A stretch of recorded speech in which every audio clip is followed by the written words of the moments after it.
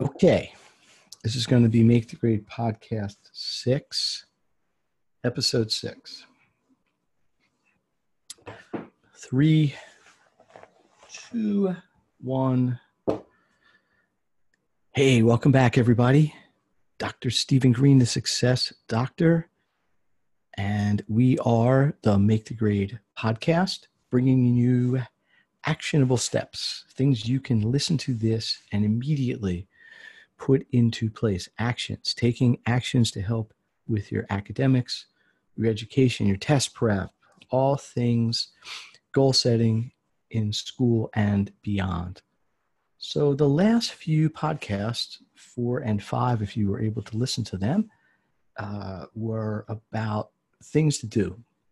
4 was 10 questions that you should ask before you hire a tutor or a tutoring company. 5 was 9 mistakes to avoid when planning an SAT or ACT prep program.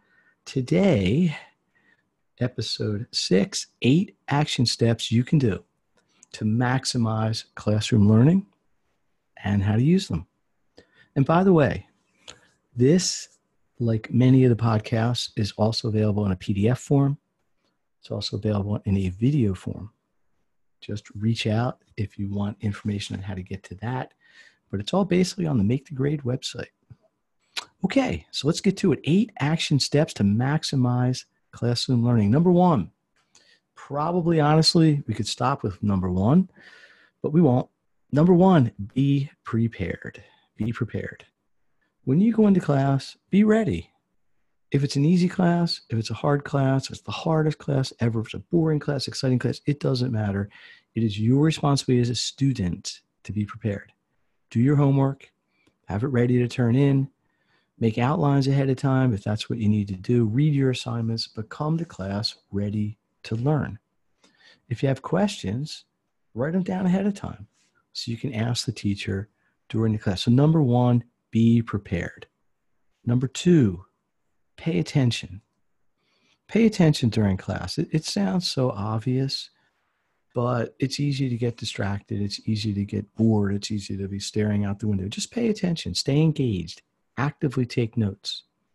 And one of the podcasts down the road is going to be specifically on note-taking and active listening skills. But be engaged. Actively take notes. Actively listen. Learning the information during class is the most efficient way to do it because it cuts down on your homework time and it cuts down on time you have to do it outside of class. So number 2, pay attention. Number 3, neatness counts. If you take notes but you can't read them, not really going to help you too much. So make sure that your notes are legible, they're organized, maybe date them, maybe indent them like you're making an outline, but make sure you can read them because if they're not legible and you can't use them after the class, they're not really helping you that much. Also, make sure they're organized in a way that you can find them when you go to review. Number 4, do your research ahead of time. Do your research ahead of time. You want to know what's going to happen in the class. If you missed the couple days before, you didn't understand what happened a few days before, it's going to be much more difficult to connect what's happening in the present class. So you want to be able to know what's coming, know what happened before, know how it's going to fit into the present lesson, and be able to connect that to the future lesson as well. So number 4, do your research. Number 5, and this is a little trickier one to actually implement, but number 5 is know your learning style. How do you best learn? Are you a visual learner? Are you an auditory learner? Are you a kinesthetic learner? Do you learn by some combination? Do you have to see it? Do you have to hear it? Do you have to feel it or do it? Know that because if you're an auditory learner, but the class is entirely things put up on a screen, that's not the best situation for you. So you need to sometimes adapt your in-class style to suit the teacher. Ideally, you don't have to, but sometimes you have to be aware of that. You have to deal with it. So number 5, know your learning style. Now, the sister tip with this, number 6, is know the teaching style. Know how the teacher is going to present the information. And it's really the exact same list. Are they visual? Are they auditory? Are they kinesthetic? And see how this compares with your learning style. This is really critical to get the most out of the class. There are exercises you could do, and please reach out if you want to learn what some of them are, to determine these things. Number 7, avoid distractions. Try to stay focused. It's hard to learn when you're not focused. And when you're in a classroom with 25, 30 other students and your peers, clearly it's easy to get distracted. But there's things that you can avoid doing. Try to get a good night's sleep. Try to pay attention. Try to be interested in what's going on in the class. Try to get the maximum value you can out of the time you spend in the class. And if people are trying to distract you, either ignore them or tell them to leave you alone. Sounds simple, but sometimes people give in to these things. So you got to avoid distractions. Number 7. Number 8, and this is really an extension of number 1, which is be prepared. Do your homework. Come into class ready.